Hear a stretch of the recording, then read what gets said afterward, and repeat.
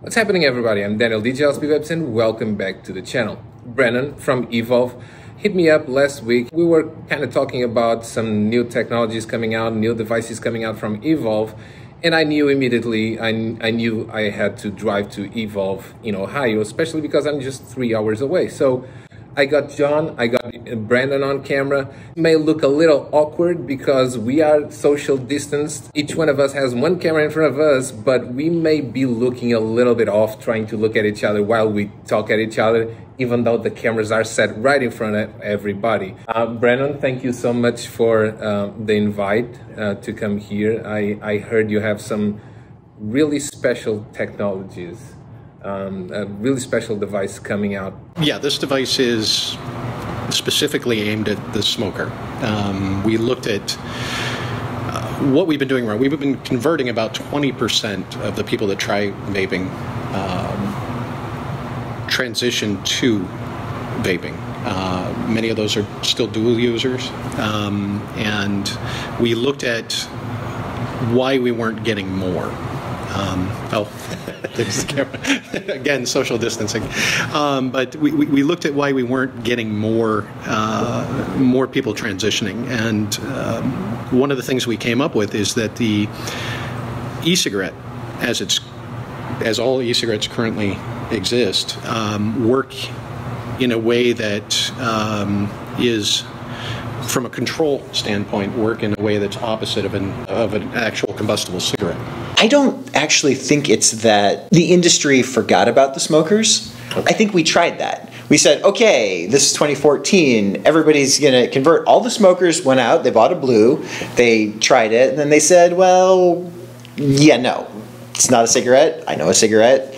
And so we, instead of saying, okay, what are we doing wrong to only be getting 20% of people that try it, despite obviously everybody tried it at some point. Right. There aren't any smokers that haven't at least picked up on a noodle on it. I'm sure there's one, but we just weren't doing it right. So they say, okay, well, sure, maybe if I'm very concerned about my health or getting a lot of pressure, or, and some people like it, but for us to say, well, everybody tried it, we got 1 out of 5, and so obviously it's what we're doing now. We're gonna say, okay, well, we forgot about them. We didn't forget about them. We just had no idea how to actually provide them with a product that was going to do what they needed. As an industry, for 10 years, we've sort of been fixated on what can we do rather than what do we need to be doing. So this product, which is sort of my white whale, and I'm very pleased that it's out because I don't know that I can survive getting older and fatter trying to get this stupid thing from the, yeah, we've sold a handful of them, there you go, FDA, to, yes, this is actually manufacturable and producible, because it's very, very hard. But fundamentally, vapor products, you get, you set it up where you set it up, and then you get what you get. And if you try to deviate from where it's happy, everybody who's watching the show knows this, it gets real bad real fast. Okay. The biggest problem with e-cigarettes is a cigarette, the harder you pull on it, the more intense it gets. Right. And that's very natural. And even the more it burns and the more intense it gets. You get more vapor, you get more heat, you get more flavor. Very, very natural. Or even if it's not natural, that's what somebody who started smoking at 12 and is now 74 years old has been doing for 62 years. Right. And saying, no, no, no, what you've been doing the whole time, yeah, you're going to have to unlearn all of that.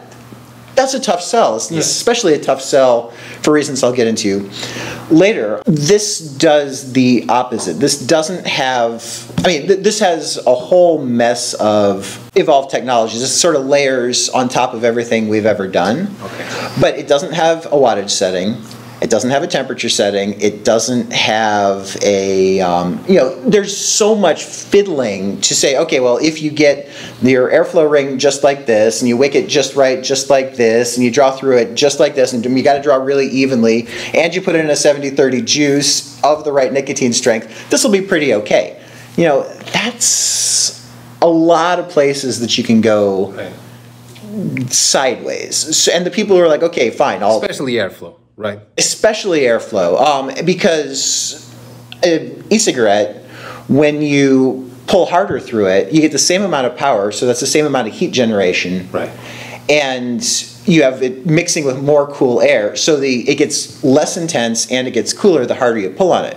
Which is the total opposite from a cigarette. It's total opposite from a cigarette. The harder you pull, the warmer it gets, Exactly. the more smoke production you get as well. On an e-cigarette or a vaporizer, depending on the wattage we set, the harder we pull, the more air goes in and the colder it gets. Right, but the problem is it's so ingrained in people's heads that it should go the other way that you can't really control it unless you're being very, in the transition, unless you're being very, very conscious about it, because the problem isn't that at the extremes it's very different. The problem is on the transitions it's very different. So if you're expecting it to work like a cigarette because you've been a 50-year smoker, and you say, okay, that's a little much, so you just slow down your draw a little bit to get a little less, and it gets a little hotter, you're going to say, okay, well, that's not working, I'm going to slow down my draw more, it's going to get hotter and hotter and hotter, and eventually that's why people who transition are always coughing. They're coughing because eventually you just have to stop going. Right. And you have to stop going because it's gotten so wrong. It's sort of like if you have a car that the steering wheel went the wrong way. As long as you're going straight, yeah, it's fine. And if you think about it, yeah, I could probably do that. But as soon as I get distracted or see anything, you're so overlearned that if I want to go that way, I turn that way. If it starts going the other way, you're just going to start pulling the wheel and just skid off the road. Getting worse and worse. Right, which is the coughing. And because it makes people cough because they're using it like a cigarette, I think a lot of people, when we've been doing a lot of testing with essentially people's mothers, A lot of moms. Yeah, it's been a lot of moms. I think everybody would prefer a product that just did what it was supposed to. Okay. But it's in the little things, because anytime humans are doing anything, you make small corrections. You say, okay, well, I'm a little bit off to the left of the lane, so I'll nudge myself back a little to the right. You don't do what the cheap lane following systems do. We're like, okay, I'm on this side. All right, now I'm back to this. Because if you've got a lane following system in your car that does that, you turn it off and you say, well, that was a waste of money. Yeah. If you've got one that just sort of hugs the road as it goes, you're like, yeah, this is the greatest thing ever. Folks, we are talking about a brand new product from Evolv called the Reflex. I have it here. Yes, it's called Reflex, and I came here to get their introduction to the device, what went on behind the scenes to create such a device, and who it caters to. John kind of answered some of those questions already by going over things that the traditional combustible cigarette does that a lot of smokers can't find in e-cigarettes. And Evolv is trying to fix them, and apparently they did. As far as how it works, you were kind of getting into how it works. So it works in reverse to the traditional e-cigarettes, but more in line with the regular combustible cigarette. Now, usually I take credit for all of our brilliance, but this is actually something Brandon wanted in 2014, and it's 2020 now, and it's sort of taken us to this point to actually make the stupid thing work producibly. So yeah, no, I mean, usually I'm like, oh, look, I'm the brains behind the operation. This is actually Brandon's. But the doing it is by saying that it took all this time because you probably spend a lot of time and money in research and development, in testing, and yes, because this is also a product registered with the FDA. Pending for a so this is our PMTA product, yeah. So you probably have a lot of data, charts, comparisons, all that. Oh, you do? Oh, yes. And you can provide some of those charts to add to the... Yeah. No, we can spice it up with some charts for sure. Okay. But no, I just want to make sure that Brandon gets props for this one. Okay. So fundamentally, what we're doing here is, and you're in the wrong building, we have a whole laboratory that's over by my house in Pittsburgh, where we've got all the test equipment. But fundamentally, what we've done is we spent a lot of time stinking up the office, having machines smoke cigarettes. Okay. In all sorts of different ways, different draw speeds, different brands, different all the rest of that, while we were characterizing all the things a cigarette was doing, across the whole dynamic range. So recording all that data. Recording all the pressure drops, recording all the aerosol temperatures, recording all the aerosol yields, the particle sizes. Even the particles. Oh, yeah. We started out with a basis of, we know what a cigarette does. Right. Because for 4 out of 5 nicotine users, a cigarette is what they're expecting. Right. So much of what has happened in this industry so far is, well, we did a thing, and this is kind of what it does, and hope somebody likes 70 watts, or, you know, this atomizer works at 12 or whatever. But there hasn't been a lot of explicit design. So what we started with when we started doing this seriously is, what is a cigarette doing? And then how do we control different things so across the range of use, rather than at a specific point, this does what a cigarette does. So if you're taking short hard puffs, it gives you a short hard puff cigarette experience. Okay. If you're taking long hard puffs, it gives you a long hard puff cigarette experience. Okay. And also, you know, this, one of the things this does, which we can get into, eScribe, is obviously it measures airflow, and it measures airflow directly.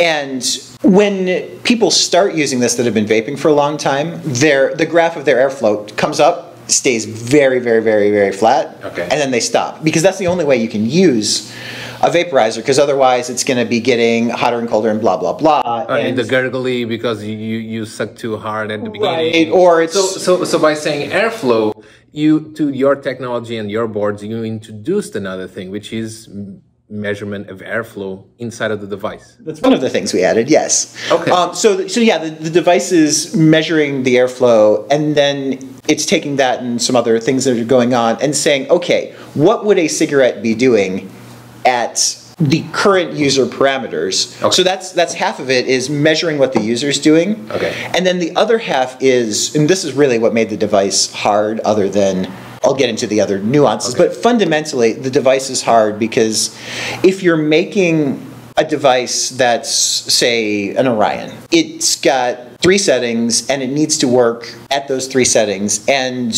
you can only, like an Orion I'm using as a specific example, okay, because an Orion, when you start doing airflow simulation, you've got good even airflow around the coil at exactly 1 draw speed, right, and everywhere else some part of the coil is going to be burning. right. And that's fine because it also only gives you the right amount of power at that 1 airspeed. So you sort of take it and you say, okay, let's set this up. If I pull like this, it tastes okay. Now I'm going to dial in the intensity, and I'll dial in the drop pressure. You know, blah, blah, You blah. dial it down and take it for what it is. Right, exactly. Whereas for this to work, this has to work everywhere. So instead of having a, you know, pod airflow geometry that works at, you know, 12 milliliters per second or 40 milliliters per second or whatever, we had to make one that works all the way from way down here to all the way up there while keeping the airflow perfect. Right. Doing that took about 2,000 hours of airflow simulation on, you know, rather expensive software. You know, how expensive? You know, reasonable car expensive. Okay. You know, and 2 years of an engineer's time.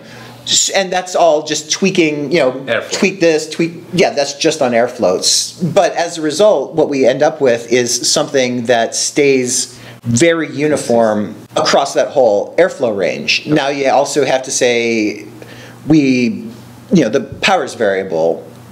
You know, the users don't have to futz with it, but it's changing dramatically. To get hotter as you pull harder, okay, it has to be able to ramp way down so that it's a temperature we're controlling of the aerosol, not the coil necessarily, though we're controlling the coil too. You know, way low, where it's wicking in a little tiny bit of okay, juice, and it also has to wick properly and not burn when you're throwing 30 watts at it, which is a lot for a pod mod. At you know, high powers, because it turns out when you look at how people actually smoke, when people pull on cigarettes, they tend to pull real hard to get it started and then sort of even off and then sort of taper down. But not all of them. Some of them, it turns out, start real slow and then ramp up. Some are flat, all the rest of that. And so one of my hypotheses is only the people whose cigarette draws were naturally fairly even were able to transition. So this has to be able to rapidly transition from giant amount of vapor to very little vapor without changing the taste, without changing, you know, the airflow, without burning, without generating a whole bunch of formaldehyde. It's a difficult problem because instead of being right somewhere, it has to be right everywhere. Just as a party trick, you actually going to want to turn it on. So connect the pod, and then just hit the button to turn it on. Just as a party trick, you can also take the QR sticker off the pod. So the QR stickers, let's go over that first. I Okay. think the QR stickers are a very interesting situation and kind of revolutionary for the industry as well. Can you explain the QR codes on both the pod, device, package, pretty much everywhere? Everywhere. So once you start throwing QR codes on stuff, you just don't stop.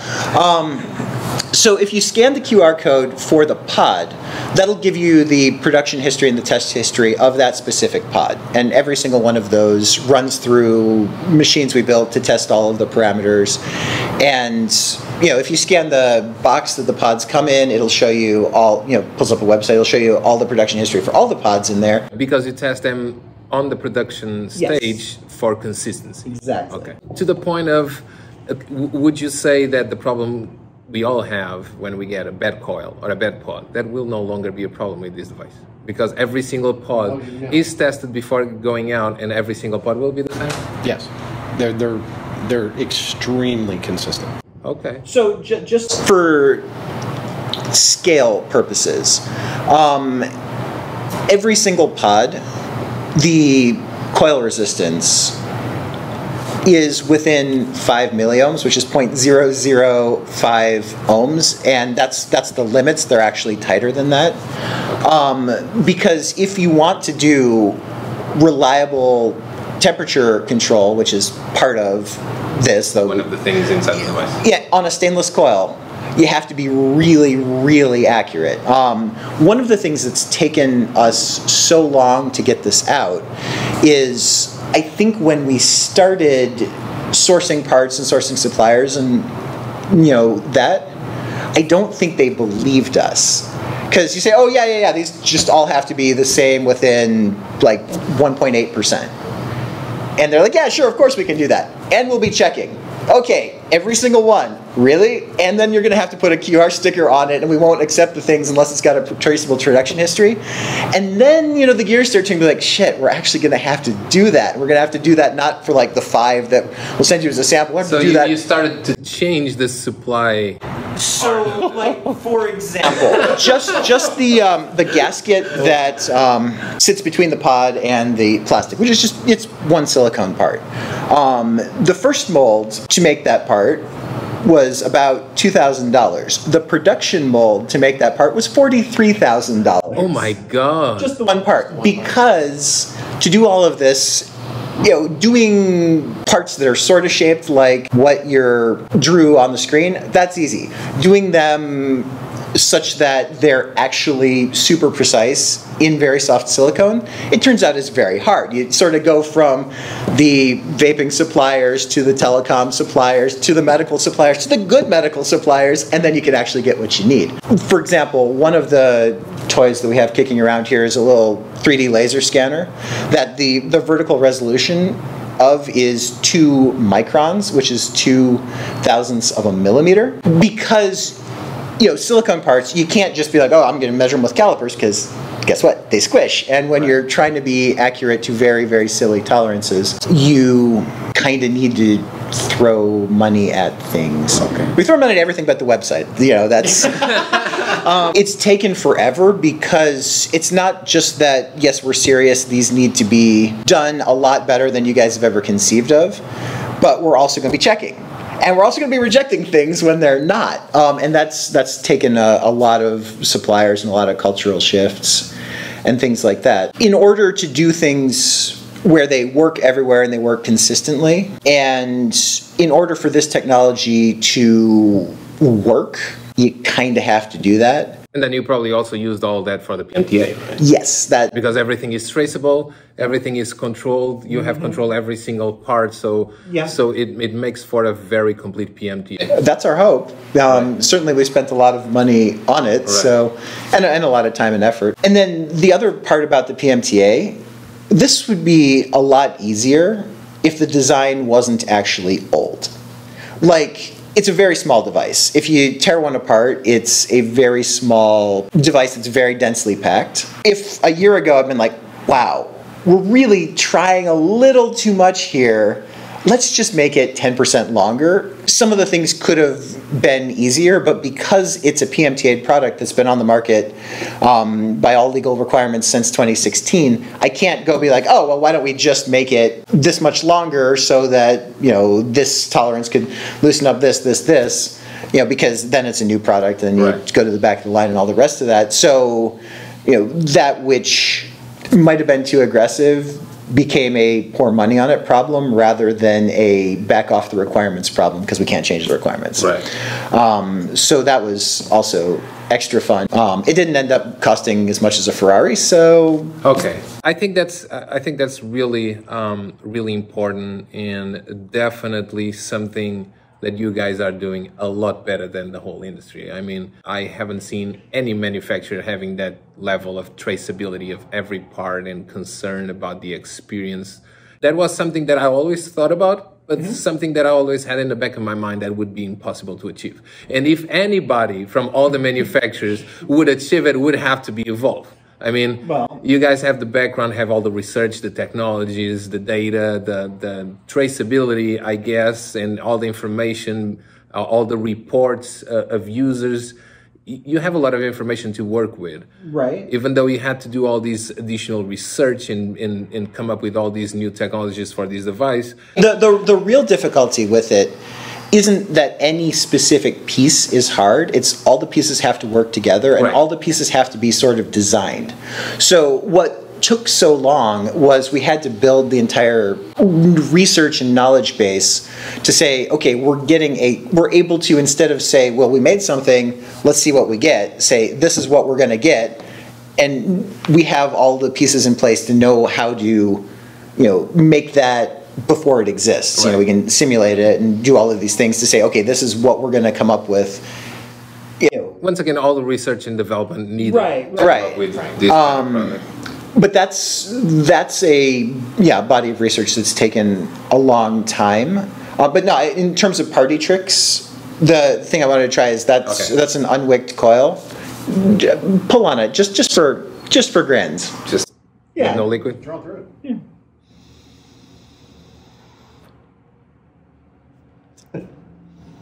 Pull harder, pull softer, or whatever you want to do. But yeah, I mean, I taste none.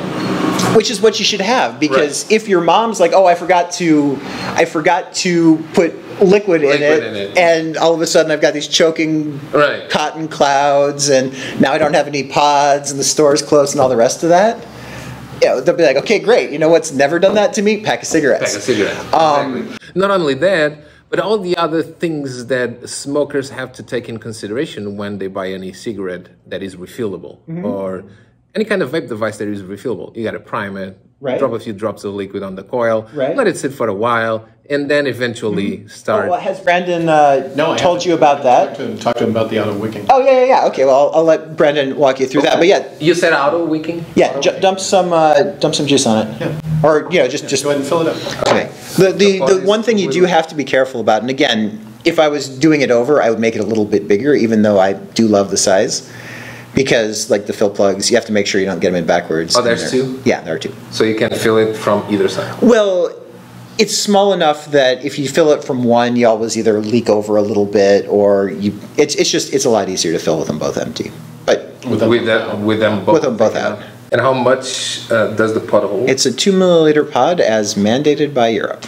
Okay. And that's another question. You have plans on distributing these devices? As soon as our TPD applications are accepted, we will be in Europe. They're in process right now. Okay. Yeah. So, which is a lot less demanding than the PMTA. Yes. yes, but there's a lot more. Yeah. So I just insert the pod? Yeah, just click it in. Now you'll notice that. Okay, flip it over. If you look at the light, no, flip it over. Oh, yeah, yeah. What it's doing. And I'll have some B-roll as well, additional B-roll. Yeah, every time you attach the pod again, it's going to go into a 10-second auto wicking cycle. You won't be able to draw through it. So no primer puffs needed, no pre-wicking, no. Give it a whirl. Okay.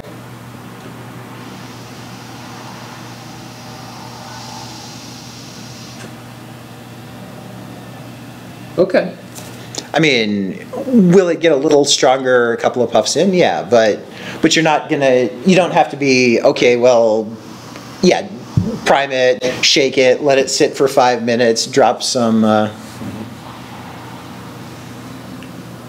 That's a really tight and nice draw. Again, it should be the exact same tightness as a cigarette. Yeah. The draw is muddled on the cigarette. This is pretty good, actually.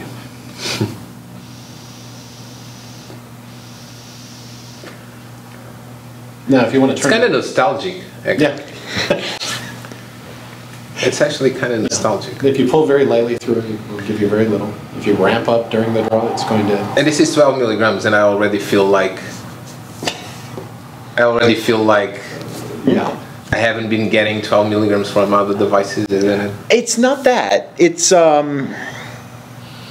The way it's vaporized is different? No, the way it's vaporized is this. I mean, the coil geometry is very conventional. It's just the like the particle sizes, right? There are a whole lot of things that we had to do and get right that I don't know that I want to hand competitors like exactly what our particle size distribution is and such. But yeah, no, a lot of it is get the because all of it's carried by particles, and depending on what the distribution of gas phase to particle to large particles, small particles, blah blah blah, it acts differently. So getting that right was part of.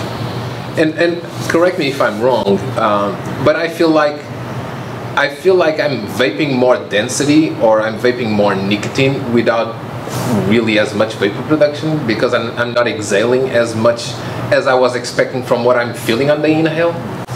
I'll let Brandon speak to that, but that's I hear that a lot with this. The deposition is a little bit more. You're keeping a little more. Right. So what I'm trying to say. So I'm correct in assuming that, or in feeling that, when I'm inhaling. Or feels like a big cloud of vapor. Right. Yeah. I feel like I'm inhaling a lot more than what I see myself exhaling. Yeah. Well, but if you're exhaling it, you aren't getting any benefit out of it. Right. I mean, the optimal e-cigarette, you would inhale and exhale nothing, because anything you're exhaling, that's juice that you paid for that you're not getting any benefit of, plus some water vapor. And plus, a combustible cigarette doesn't. Yeah, exactly. It isn't filling a room up. I guess we got so accustomed over the years to how vaporizers and electronic cigarettes work that we kind of forgot how a real cigarette works. Right. And this is very surprising so far. And the draw is just perfect. The airflow is fixed, of course. Mm-hmm. But as you said, you spend a lot of money and a lot of hours to develop the airflow to be exactly like a cigarette, and shaped as we inhale. Right. The harder or the softer we pull, the airflow will match either situation. This is probably the first device I experienced that I don't feel like I need adjustable airflow. And that's one of the first things I noticed when I vaped it for the first time. The airflow is perfect. You have adjustable airflow. You're just doing it yourself. Doing it myself. Right, because it's reacting to what you expect it to do. You don't have to say, okay, well, to get the temperature up, I'm going to need to choke it off a little bit and blah, blah, blah. So, you go from a million controls on it to it's just doing what you're expecting. But yeah, no, you shouldn't need adjustable airflow, because if you were content with a cigarette ever... Right. And because of the traditional cigarette doesn't have airflow. Yeah, try pulling through it very softly. You should still get plenty of flavor. You still should get, and then pull through it very hard. You should get the same flavor profile. So I feel like the soft, either I pull soft or I pull hard, the flavor is always the same. It's always consistent. When I pull hard,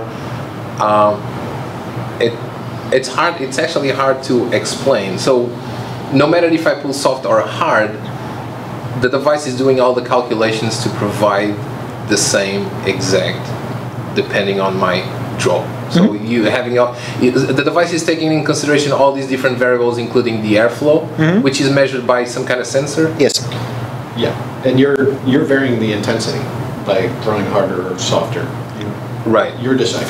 Right, and you can do it in puff too. Yeah, I mean, now if you do want to play with, I don't know, you pulled the pot off, but it does have 3 settings. Okay. So if you hold down the little button, Okay. it'll cycle between, So green is a light cigarette. yeah, Orange is a full flavor, full flavor, and blue is an ultralight. Not that you can't go into eScribe and start, customizing things. sure, if you want, but nobody's mom wants to do that. Right. You know, when somebody gets one of these, there's no long instruction to it. You know, Right. You simply say, what did Oh, you I don't say? know if that's true. It does have instructions. No, it does have instructions. Okay. Yes. but- Actually, all of this is written by our lawyers, so. Oh, okay. Carefully written by Yeah. your lawyer. The back end is all. I mean, it's all pretty boilerplate, but yeah, Yeah. so. But I guess what I'm saying is there's no, you know, when you hand somebody an e-cigarette, a smoker an e-cigarette, there's always that sort of, okay, I'm going to tell you some things. Right. You know, I've got some things I'm going to tell you that you need to know before you draw on this. That you don't need to. You just Right. hand it to them and say, here, treat it like a cigarette. So there's literally nothing they need to know other than turning it on, filling And it on, use it like a cigarette. Well, I mean, our instructions go plug in, remove the pod, fill it, replace the fill plugs, insert the pod, and puff on it. Yeah, Right. that's it. I mean, That's it. Okay. As far as the pods, there's only one type of pod as well, so not a whole lot to change or to try. So it's a pretty straightforward experience from the device to the pod. Yes, there are a couple things you need to know. Okay.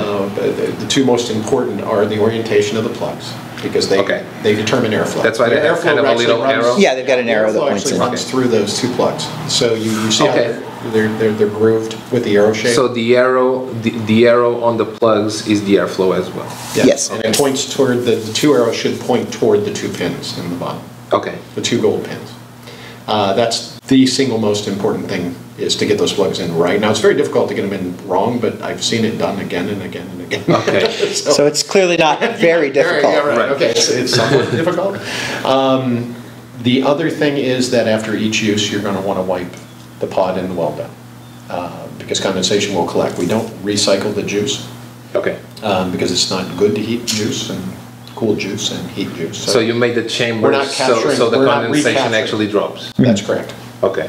Because in every device there's always going to be condensation. Yeah. Yes. A lot of devices, because a lot of vapors tend to think about condensation as leak. Well, there's leaking and There's condensation. leaking and condensation, Right. sure. But there's a lot of devices that kind of reuse that condensation. And as you pointed out in very well, I didn't know that, but condensation isn't supposed to be vaporized again, right? Well, I mean, supposed to is design intent of the device, Right. but I mean, every time you go through a heating cycle of the e-liquid, you change it. So, like for example, formaldehyde. Not that everybody wants to say, "Oh, formaldehyde," but is a thermal degradation product of propylene glycol and glycerol. So, if you heat it up 100 times, you're going to get 100 times what you got if you don't. Right. So that's part of it. The other thing is, if you just draw a schematic of our pod, certainly you don't have to use this. A lot of devices have a very, very restrictive inlet. Okay. So when they get condensation, it wells up in the bottom of the pod. And so then, when you pull through it the first time, it's gurgling or spitting or whatever, but it stays with the pod when you chuck the pod. It's there. Ours, it's a very open inlet for a whole bunch of reasons, consisting of several thousand hours of CFD and all the rest of it. It's also a very complicated inlet if you really stare at it. Okay. So as a result, when you get the same condensation, it's going to end up here, where you clean it out by wiping, rather than end up here where you clean it out by just blowing through it. Okay. So, it's not that we have tons more condensation than a typical thing. It's just, it ends up in a different spot and you got to deal with it in a different way. So those are really the only things to take in consideration: the orientation of the plugs and the condensation that has to be cleaned from the well.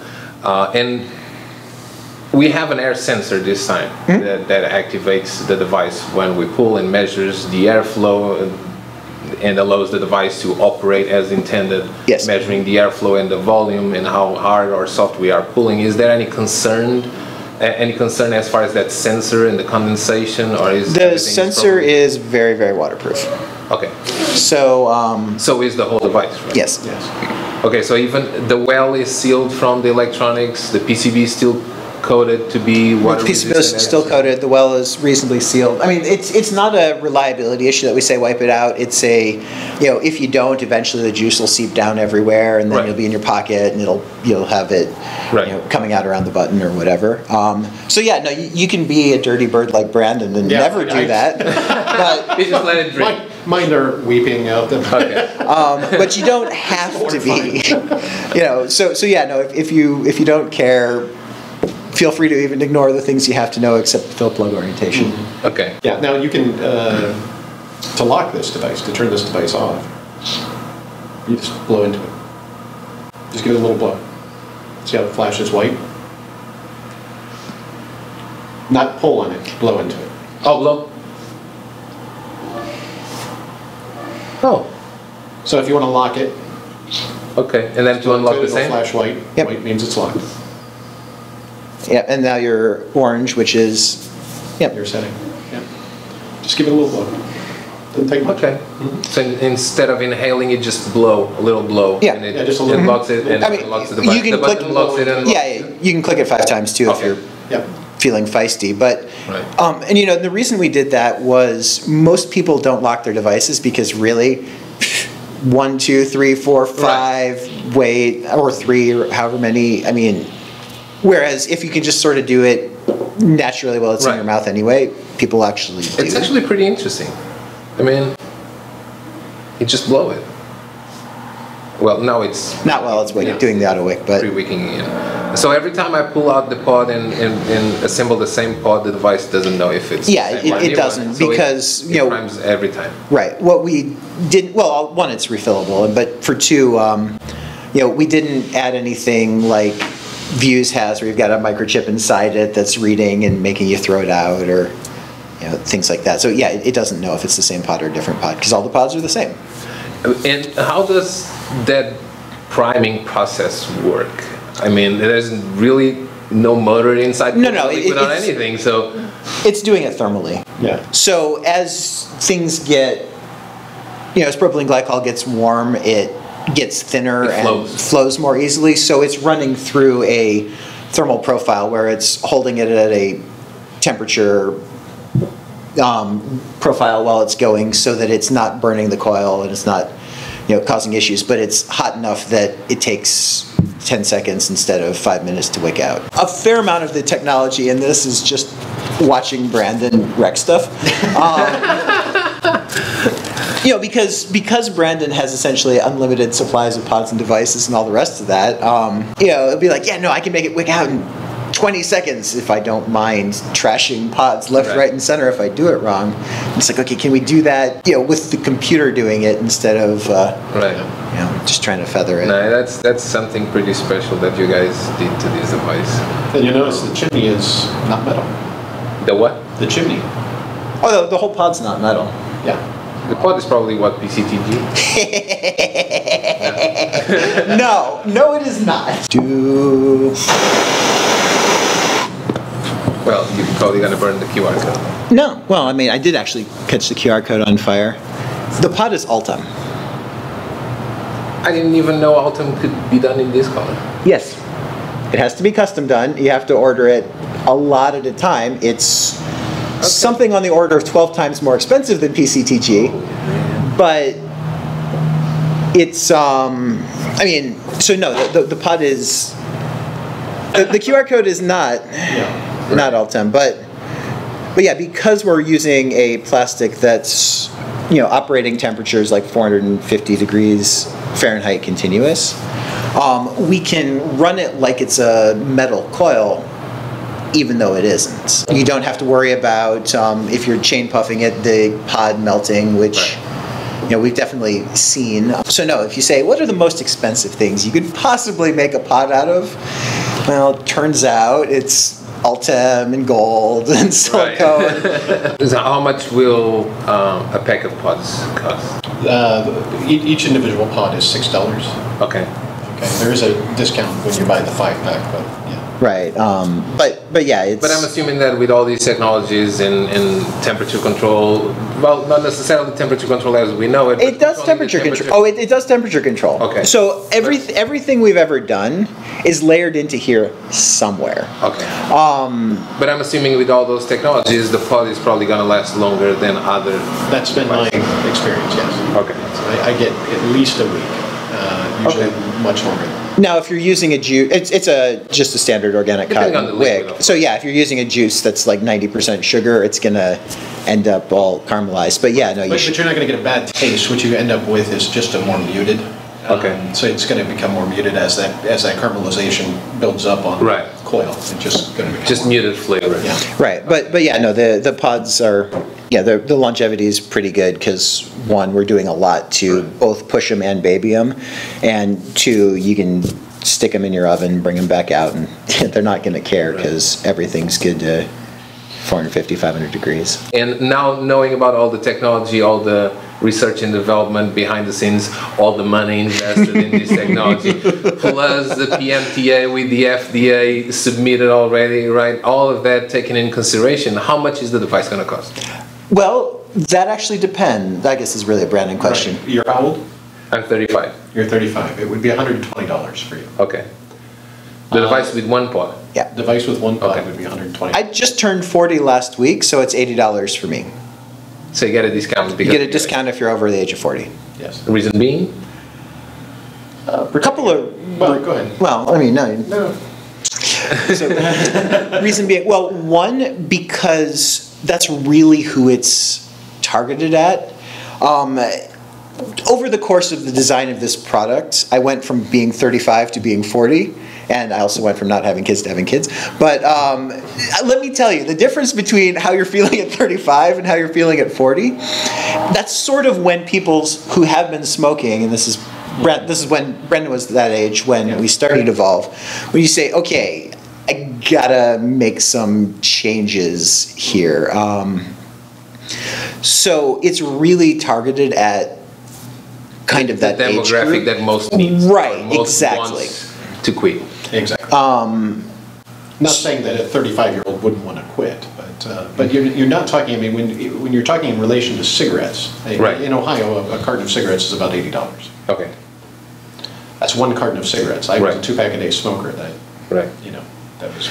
But that philosophy on the pricing also protects the product as far as underage usage. Right. So- we have a perception and intention study that we did for Right. PMTA that showed that very thing. Because if you sell the device for a higher price in comparison to a carton of cigarettes, I mean, I don't see any underage kid paying this much for a device like this. So I think that's a very good philosophy. Well, and underage kids that started on vapor, this would be a very foreign control system to them. Yeah, That never smoked before. Yeah, they don't have a cigarette to be nostalgic for. Right. Well, but the other thing is just in terms of philosophy, and I'm not saying this is right or this is wrong, but it's relatively expensive to get into.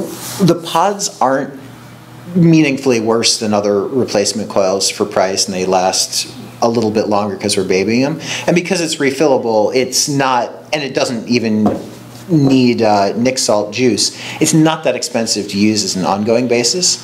So if you're of an age and station where you're somewhat established, buying a device that costs up front but isn't so bad in an ongoing basis, to me is more customer friendly, given that the money has to come from somewhere, because my God, does this thing have parts that cost more than they would have if it wasn't trying to be precise. But to me, that's more customer friendly than the Juul model, where you say, yeah, get into it for $20, kid, and then we're going to get you for $14 a day, every day, for the rest of, time. So, because, you can get into that fairly easily, and then they just sort of squeeze. I think at their peak, they were bragging about getting like $3,500 per average user per year.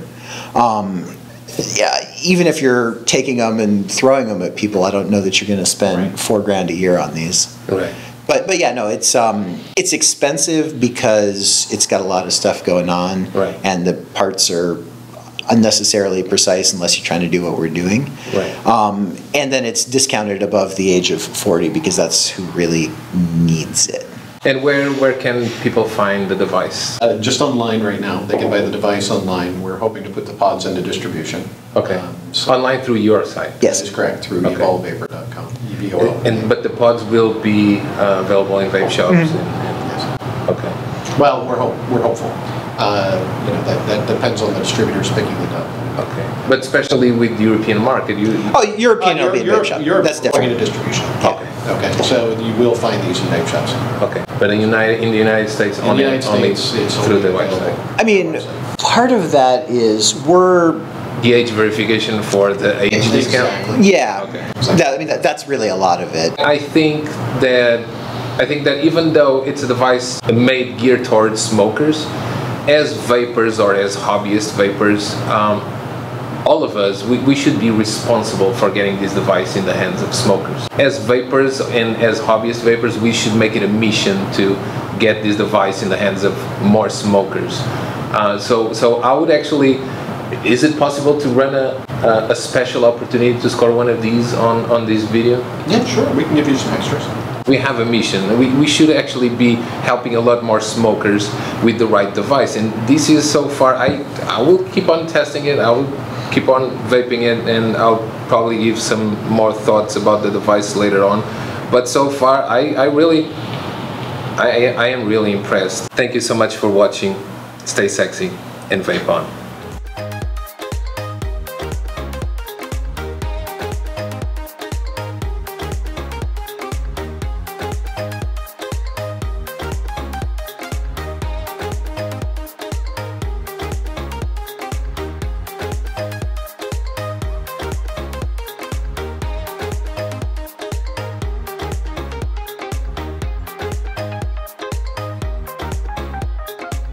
So this is our initial processing area. After we receive our different individual components for these devices, we will initially get the parts in boxes, and then we'll break down the boxes. We will double check the packing slip to the invoice and ensure everything is correct.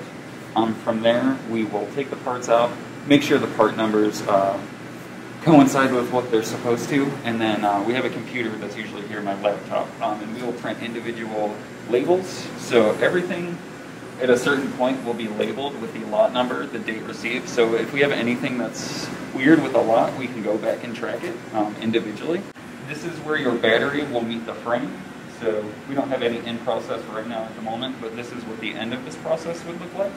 So you have your tape battery, and then you'll insert your battery into this frame here. And then right here we have an auto tape dispenser. So you just press this button and it'll dispense a fixed length piece of tape, and that will go around the edge there. We will just quickly plug in the device here. It'll run a production utility. This is going to ensure the battery is at the correct level and update the firmware and settings on the device. Pretty much a double-sided piece of tape. It will catch any debris that is on your feet on your way in. This is our laser etcher.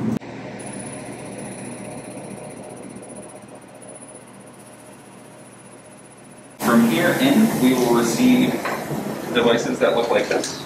So we solve it up there with the felt, the battery, the frame, tape, and the board, and the contact pin soldered in.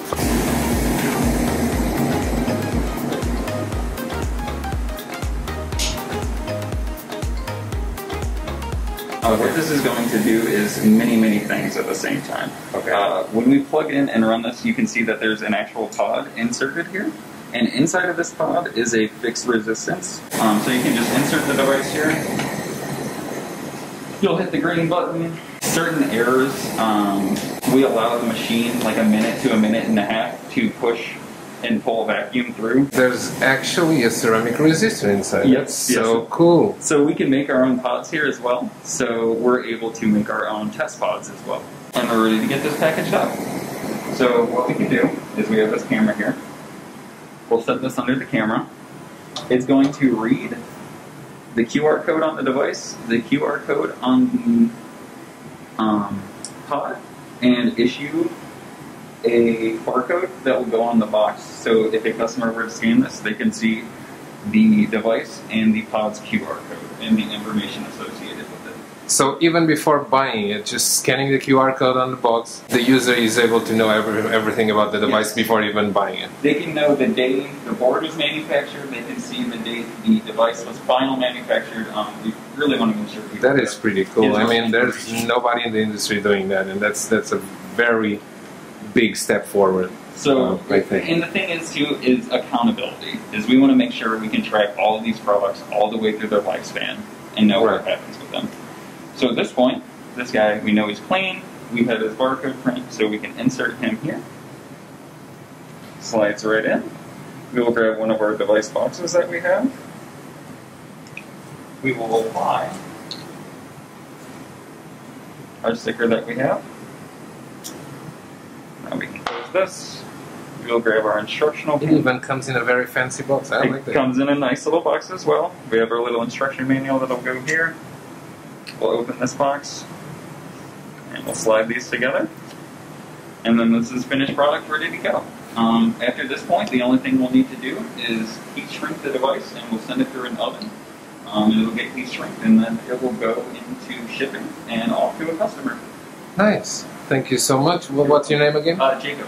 Thank you so much, Jacob. I think this process is really special from a quality control standpoint, but also really special because we all know cloning in the past. A lot of Chinese manufacturers used to clone Evolv devices, Evolv boards, and this completely eliminates that. Yeah. I mean, we've really done our homework and tried our best to make that as replicable as possible and consistent as possible for our user base.